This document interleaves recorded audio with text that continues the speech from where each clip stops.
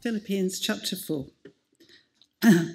Therefore, my brothers, you who I love and long for, my joy and crown, this is how you should stand firm in the Lord, dear friends.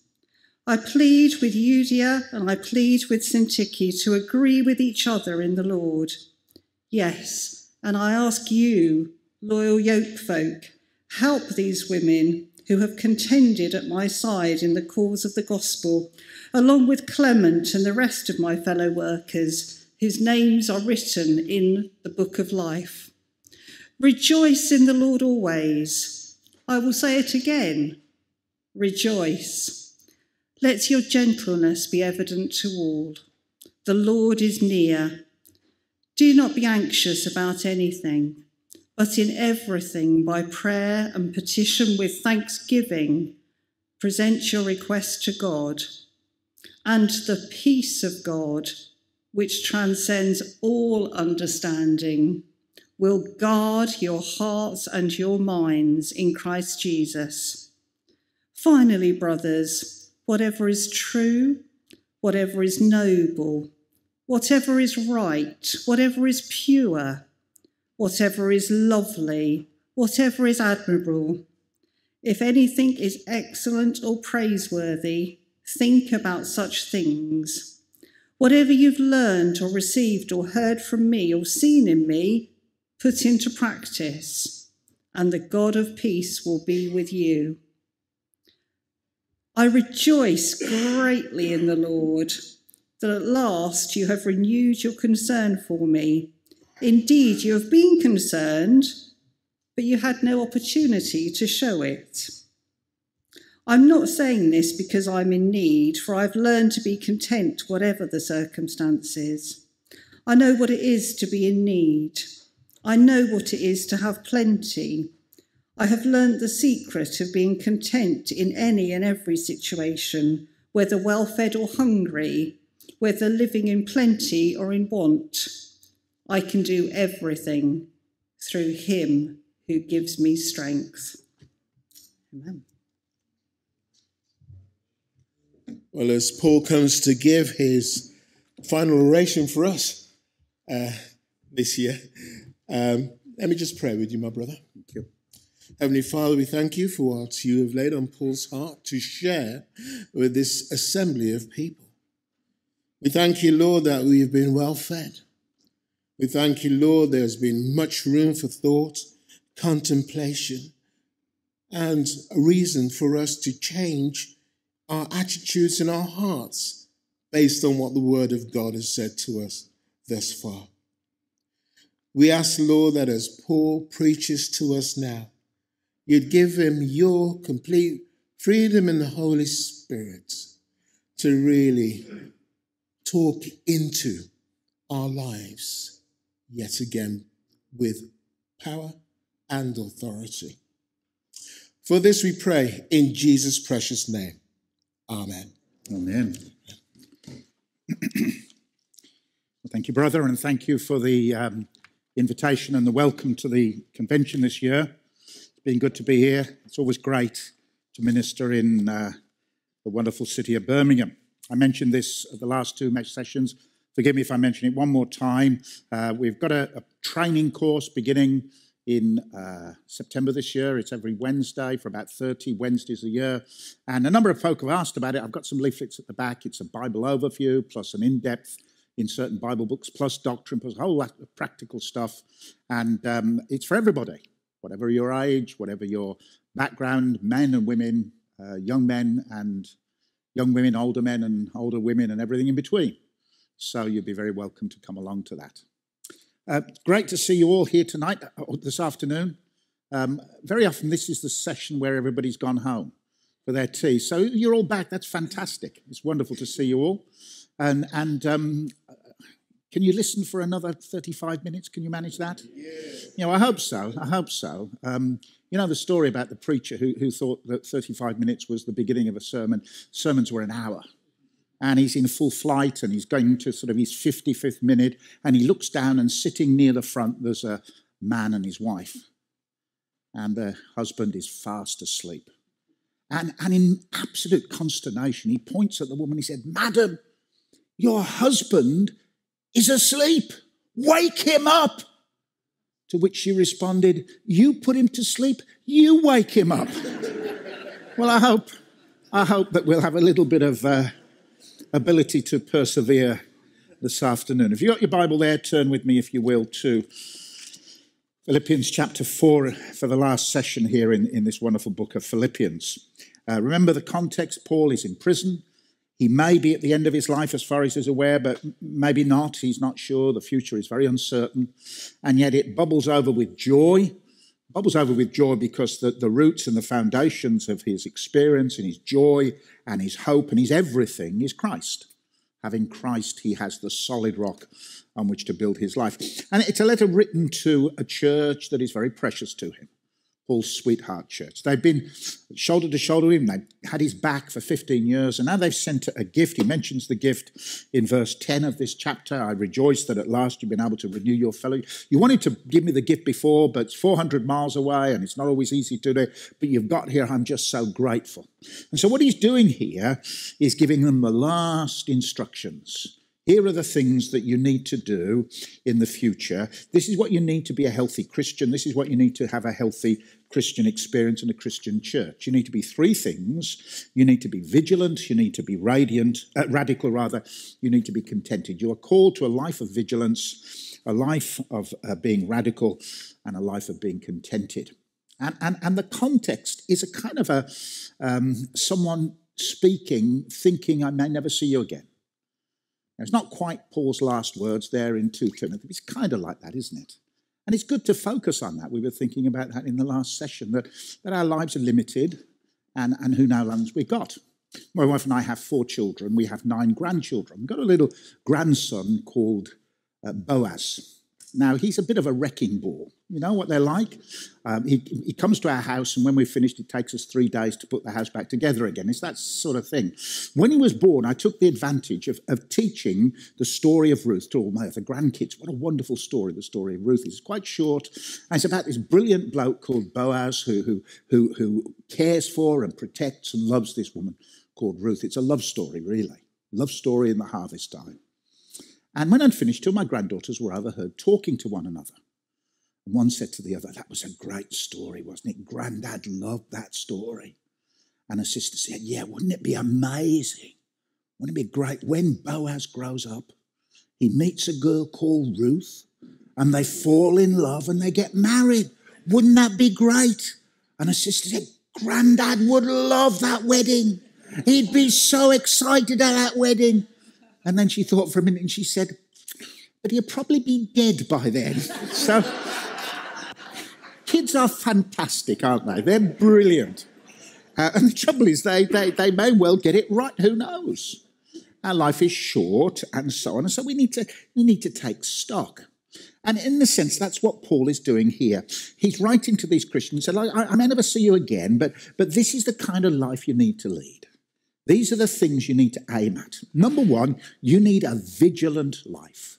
If you're to flourish as a church and flourish as Christians, you need a vigilant life. That's in verses 1 to 3. Look at verse 1. "Therefore, my brothers and sisters, whom I love and I long for, my joy and my crown, stand firm in the Lord in this way, dear friends." Notice there are 6 ways of describing these people. They're really on his heart. "Therefore, my brothers and sisters, those I love. I'm not ashamed to tell you that I love you. I long for you. I can't wait to see you again. You are my joy and my crown. You are my dear friends." There's a real passionate love for these Christians. And one of the marks of a real Christian church, one of the marks of any ministry is truth and love. And as you look at the Word of God, those 2 things stand out. They stand out in this letter. Truth is vital. We thought earlier about the false teachers who are like dogs. Truth is important, but so is love. And some churches are brilliant at truth, and some churches are brilliant at love, and having both fully expressed, and pastors loving their congregations. If you're a minister or pastor today, do you love your congregation? Oh, well, can I tell you something? You should. And if you're a member of a congregation, which I hope all of you are, part of a local church, do you love your pastor? Oh, goodness me. Slightly more enthusiastic. Well, that's what Paul says. But did you notice tucked in away in there, he says, stand firm in the Lord. In the next couple of verses, he'll talk about contending. That's verse 3. Contending for the faith. Contending. He'll talk about a battle, spiritual battle. The word for contend there is the word from which we get the English word gladiator. You ever seen the film Gladiator? You know, when you go into the arena, what they say is those who are about to die salute you. Because in the arena, you either win or you're carried out on your shield. You've died. And he says, look, contend for the faith. There's a battle going on. Wake up. There's spiritual warfare. Why is it that we have so many issues in our culture today? Why is it that Christians are accused of being on the wrong side of history? Why is it difficult in a whole range of areas? Why is it difficult to preach the gospel openly in many of our contexts? Why is it difficult for people in schools and in universities and in hospitals and so on? Why? Because we have an enemy. Brothers and sisters, wake up. We are in a spiritual battle. In Ephesians chapter 6, Paul has spoken about all the issues that can face Christians. And then he says, listen to me, we're not just fighting against flesh and blood. Behind this are the forces of darkness, the forces of spiritual darkness in the heavenly realms. We're in a battle, so put on the armour and stand firm. And brothers and sisters, don't give up. And we need one another for that, don't we? We need to be part of the church. We need the body of Christ. You can't be a single Christian on your own because you're vulnerable. I love doing kids' talks. Do you love kids' talks? I'm a bit too old for them now, but if I'm doing a kids' talk and I'm not too sure, I asked my wife, and I came up with what I thought was a brilliant kids' talk. I said, this is what I'm going to do. You have a bag at the front, you say, what's in my bag? And the kids guess, and then you get out a chopper. And you say, now I want one of you children to come and put their hand out, I'm going to chop your finger off. And the idea is, I wouldn't actually do it, but, I pretend to chop that and then pull out, I don't know, a fish finger and say, look, there you go. And the idea is that to say, look, if you cut the finger off, the body is hurt, but the finger is dead. Is that a good talk? My wife said, are you insane? Are you completely mad? Get a life, mate. Well, of course I never did it. But it's a good talk, don't you think? I give you permission to use it. But here's the point. If you chop off your finger, your body is hurt. And so on, but the finger's dead. Finger, you can put it in the freezer and pull it out occasionally for children's talks, but it's dead.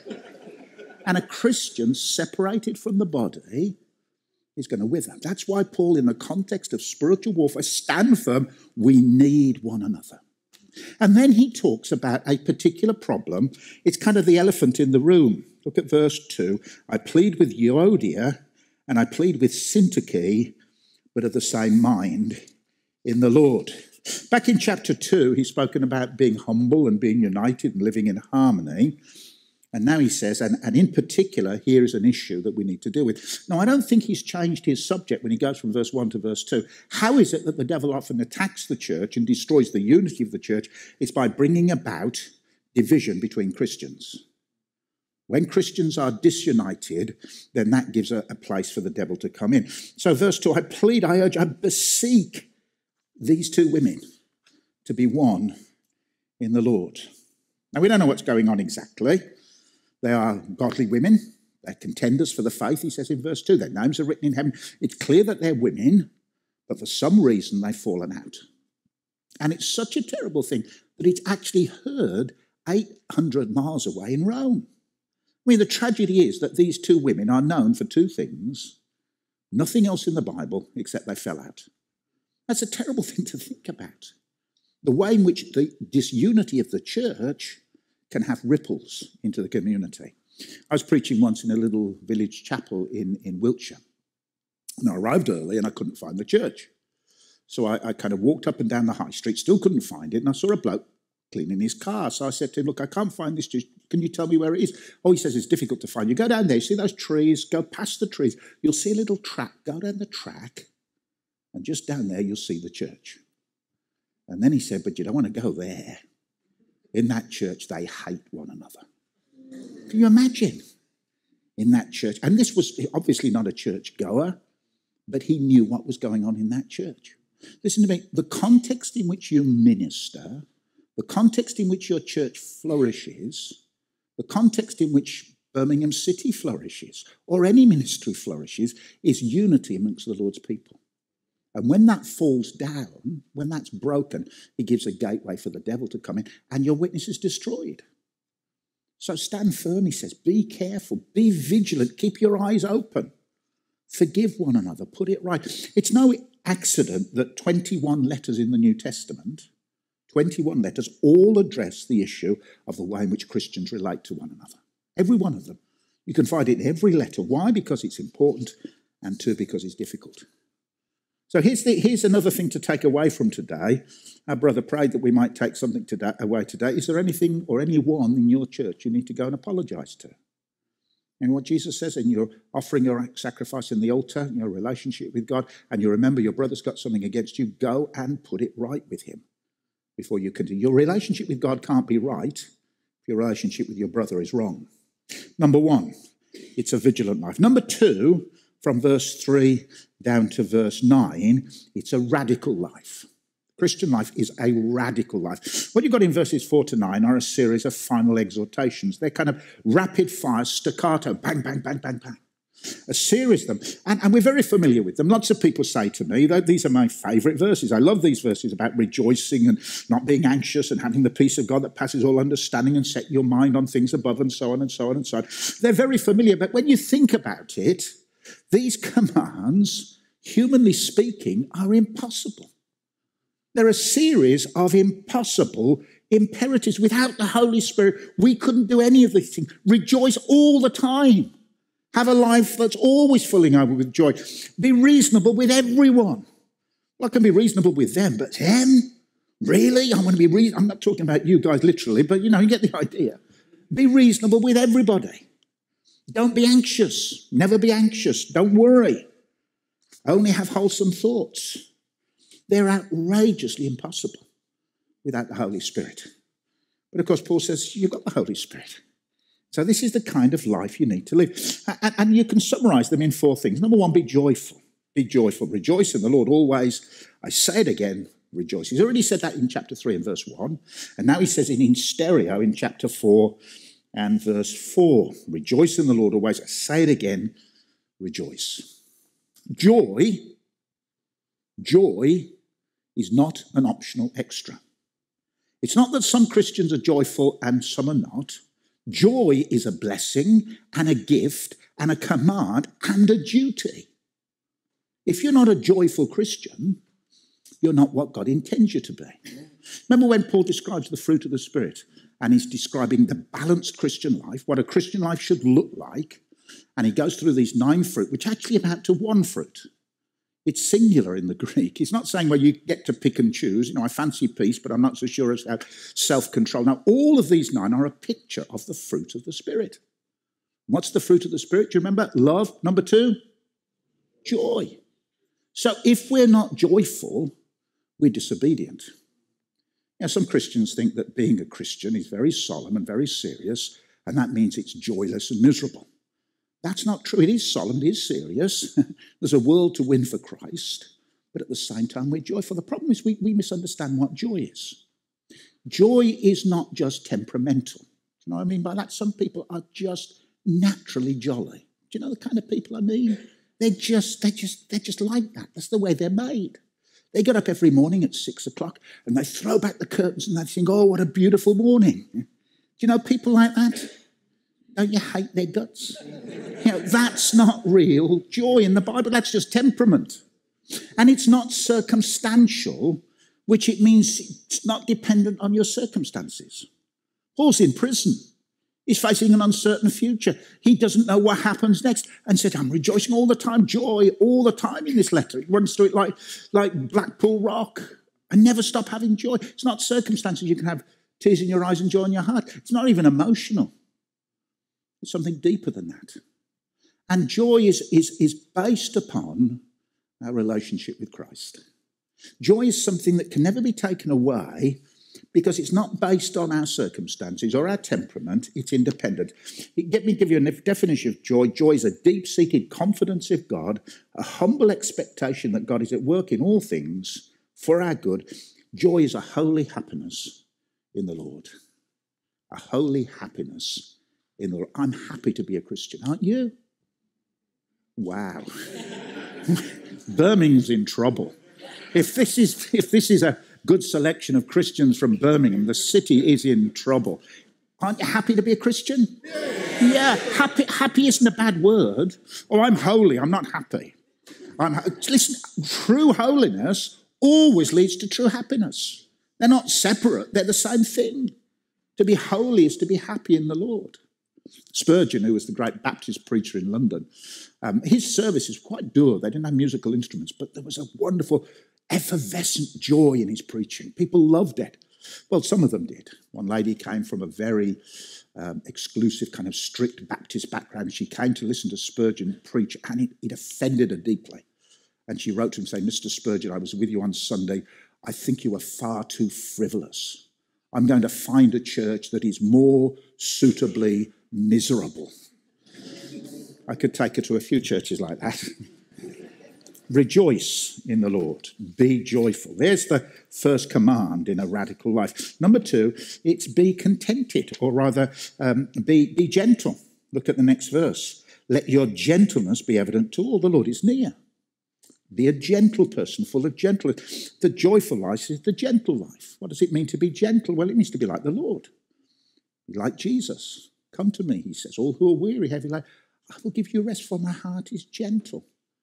Gentle and lowly. If Jesus dealt with us according to our sins, we'd be finished, but he comes to us gentle. And as Christians, we're called to be gentle with one another. Sometimes, because we are evangelicals and we believe in the truth, and the truth is important, the gospel's important, we contend for the gospel, we use the gospel like a cudgel to hit over people's heads. Whereas actually what often wins people's hearts is a gentleness of approach. In your evangelism, not to be in people's faces, fists up, but gently pointing them to Christ. And in our relationships with one another. My first church had brethren roots, and so communion, the Lord's table, was really important. And at the front, we had a beautiful polished table. Beautiful polished table. Do this in remembrance of me. And I remember one day, I'd only just become the pastor. We were in the service, or in the church oven. I got a cup of coffee, and I put my cup on the table. And one of the elders came straight to me and said, what kind of example are you setting? That's the Lord's table. We do not put cups on the Lord's table. Okay, well, I learned. One Sunday, we had an evening service, and we had a couple coming to the church. It was a mother and her son. And they had learning difficulties. They both struggled with all sorts of things. And they came into church late, and the church was full. The only place was the front row. And they'd been shopping. They'd been to Lidl, and they got their shopping bags. And they walked to the front, and they kind of looked round. And then, in front of the whole congregation, as we're singing the hymn, they put their shopping on the holy table. And out of the corner of my eye, I see this elder moving like an Exocet missile. It was like Jaws. Dana, dana, dana, dana, dana, dana. I see his hands, but I think he's going for his gun. And then I thought, this isn't America. And he goes across them, I think, in front of the whole church. Everybody's here. He goes across to them and he whispers something into their ear, and they smile and nod. He picks up their shopping, take it to the back, outside. And I said to him, what on earth did you say? He said, how lovely that you've come to church tonight. We're so pleased you're here. I'm going to take your shopping on and put it in the fridge at the back, and then afterwards I'm going to take you home in my car. That's gentleness. That's grace, isn't it? That's amazing grace. If I'd done it, I'd be dead now. But dealing with people in different ways. Let your gentleness be known to everyone, because the Lord is at hand. The Lord is near. It may be talking about the coming of the Lord, but what it probably means is that Jesus is there physically, or spiritually rather, in the midst of his church. Whenever we gather, the Lord is there. Be still for the presence of the Lord. The Holy One is here. We're in his midst all the time.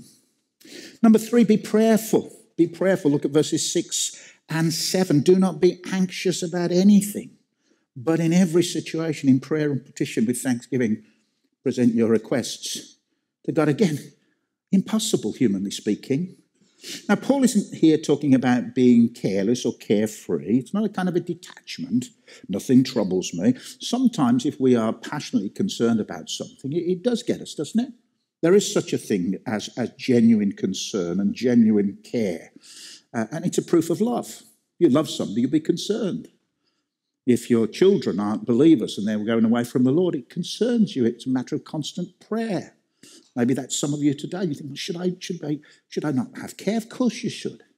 But it's easy for care to tip over, legitimate concern to become paralysing fear. What happens then? Our soul is sapped by anxiety.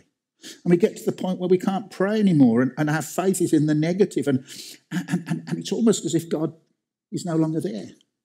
Paul says you shouldn't be like that. God has provided something to help you to do with anxiety. And I'm going to ask you to put your hands up. Please don't do that. But how many here have experience of anxiety? Most of you. I said don't put your hands up, but you're allowed to if you like. All of us, actually. All of us in one way or another, and some of us fairly seriously. We get anxious about all sorts of things because we're vulnerable. We're vulnerable in our bodies. We're vulnerable in our family relationships. We're vulnerable in our careers. Whatever it is, we can have concerns and care. So what do we do? What's God's solution? Tell you what God doesn't do. He doesn't wave a magic wand over and say, oh, the cares disappear. He says, you've got to do something. What have you got to do? Well, the answer is there in verse 6. In everything, in every situation, by prayer and petition with thanksgiving, present your requests to God. 4 different words here. The first word is prayer. And the word prayer there in Greek literally means coming before the face of God. Coming into God's presence, knowing that God accepts me, knowing that God's my Father, as we sang earlier, knowing that God loves me, I'm coming directly into God's presence. Prayer, and then the second word, if you look at it, is the word petition. And the word petition is basically a humble, earnest cry. It's crying out to God, oh, God, help me. In my life, I think the most effective prayers have not been the wonderful, eloquent prayers of ministers. They've been, oh, Lord, please help me. Oh, Lord, you know my heart. It's not a matter of technique. I pour out my heart to the Lord. And then it's mixed with thanksgiving, you'll notice. It's punctuated with praise, remembering that God hears us and God's in control and God will answer and he'll never let us go. And then requests. Requests are specific things, coming to God with a list of things. So how do you deal with anxiety? What's the Bible's answer? And this is what it is. If you want to deal with anxiety, when you go home tonight, get a piece of paper and write down everything you're afraid about. Okay, the things, the big things, and the little things, every one of them. You know, you can put in things that are insignificant and unimportant, but they're important to you. And when you've got that list, that's your worry list, turn it into your prayer list. Does that sound radical? Does that sound simple? It's easier said than done, but that's what you've got to do. Take your worry list, turn it into your prayer list. But here's the key. When you give it to the Lord, you've got to leave it with the Lord. Remember the psalm we used to sing? All your anxiety, all your care, bring to the mercy seat, leave it there. Problem is we bring it to God, we pick it up and we go away again. And we keep carrying. You've got to keep giving. And sometimes it means throwing it on the Lord day after day after day. You pray about something and you give it to the Lord. And then you give it to the Lord again and again and again. When I was growing up, my great anxiety was for my mum and dad to become Christians. My dad became a Christian when I was 18, but not my mum. That went on for years and years and years. And she actually said, when my dad died, I'm never going to church again. Never want to go to the church ever again. And we couldn't talk to her about the Lord. I prayed every day. Sometimes I've got to say, I almost gave in. I almost say, no, Lord, you're not going to answer this. It's just too much. Day after day after day. Then she became ill. And I thought it was the end. So I went to see her. And I prayed as I went. And then I sat with her and I held her hand and I said, Mum, could I ask you a question? She said, yes. I said, do you know where Dad is? She said, he's in heaven. And I said, do you know how he got there? She said, no. I said, do you want me to tell you how he got there? Normally she'd say, no, I don't want any of that. She said, yes, please. So I told her the way of salvation. I told her about how Christ died for sinners, how he died for a man who was hung next to him on a cross, who had no future and no hope except for Jesus. And he cried to Jesus, remember me. And Jesus said, today you'll be with me in paradise. When I'd finished telling her that story, she looked at me and she said, you think God would accept me? I said, you bet. And so we prayed. And I know she was saved Because the first thing she wanted to do when she was out of the hospital, she didn't die. I thought she would, but she didn't. She was in a wheelchair, very weak. First thing she wanted to do was to go to church. And I remember the first time that I was there with her in church and we had communion and we're sitting together and she's there and I'm here and they're coming with the bread and the wine and she looks down and she goes, don't give up. Don't give up. Keep praying. All your anxiety, all your care, bring to the mercy seat, leave it there, and then the peace of God, the supernatural peace of God that passes all understanding, will fill your hearts and minds through Jesus Christ our Lord. How can you have peace in that situation? Because I'm resting in Jesus. It's his problem. I've given it to him. I don't have to bear it anymore. And then one last thing in this radical life, one last thing. Be careful, verses 8 and 9. Be careful about what you think about. Christian life is the battle for the mind. We're not what we think we are, but what we think we are. Do you get that? If you're writing it down, good luck. We're not what we think we are, but what we think we are. The Bible talks about renewing our mind, and he gives them a checklist. Is it true? It's a cacophony of voices all around us, people trying to get our attention. Is it true? Is it according to God's word? Does God say so? If God says it, that settles it. Is it noble or honourable, or is it cheap and sleazy? Is it right? Is it pure? Is it lovely? Is it amiable? Think about those things. Keep your mind on those things. Well, it's the kind of, what's she called? Not Mary Poppins, who's the other one? Maria in The Sound of Music. Is that the same person, really? But you seen The Sound of Music? Is there a Christian on planet Earth who hasn't seen The Sound of Music? Now, it's the one film every Christian's allowed to watch. And and when the kids are terrified because of the nightmare, what does she tell them to do? Sing. What do they sing about? Raindrops on roses and whiskers. Think about nice things. Now, don't think about raindrops or roses. Don't even think about kittens because, you know. Yeah. But think about the things that through your heart. You want your mind to be purified. Well, it's not just Christian stuff. You can think about all sorts of things. Think about the wonderful creation God has made. Think about how fantastic it is to live in the city of Birmingham. And think of all those things. Think that actually it's even nice to live in the Black Country. But all of those things. But in the end, what you fill your mind with is the truth of who Christ is. And the glory of the gospel. You know, I have been saved. I am being saved. I will be saved. I have been justified. I'm right with God. There's no record of my sin. I'm holy before a holy God through the righteousness of Christ. I'm being sanctified. I'm being changed every day by the power of the Spirit. I will be glorified. One day I will have a new resurrection body. God, the creator of the ends of the earth, is my Father. He's my Father in heaven and he loves me and he moves heaven and earth to protect me. Jesus Christ, the Lord of glory, is my Saviour. He's my King, he's my brother, he's my master, he's my friend. He prays for me. And the Holy Spirit, the Lord, the giver of life, dwells within me. He's the advocate. When I don't know what to pray, he helps me to pray. I've got the church, the body of Christ all around me. I've got the word of God with its promises. I'm secure, I'm safe, I'm satisfied forever and ever. What a glorious gospel. Fill your mind with those things. Fill your mind with Christ. Think of him in all his majesty, in all his beauty. Think about those things. Purify your mind. And then look at verse 9. Whatever you've learned or received or heard from me or seen in me, put it in practice. And the God of peace will be with you. Do you want to know this supernatural peace? Well, be in good, harmonious relationship with your brothers and sisters. Work hard at that. And rejoice always, and be gentle, and know that you're in God's presence, and pray and give it to the Lord, and fill your mind with all those wonderful things, and then you won't have time to worry, because you'll be filled with peace. One last thing, and then we're done. Can I have 5 more minutes? Is that all right? Yep. Okay, good, thank you. He said so, so blame him now. So just 5 more minutes. A contented life, verses 10 to 13, a contented life. Verse 10, I rejoice greatly in the Lord that at last you renewed your concern for me. Indeed, you were concerned, but you had no opportunity to show. It's talking here about the gift they sent. Thank you so much for that gift. I mean, it took a while to get here because it's 800 miles away and it's not easy to do so, but you've done it. And thank God because you're such a blessing to me. And then he says something amazing. But I'm not saying this because I'm in need, for I've learned to be content, whatever the circumstances. In other words, he's not kind of saying, you know, you shouldn't have bothered, but he's saying if you hadn't got it to me, I'd still be contented. It doesn't bother me that I don't have much.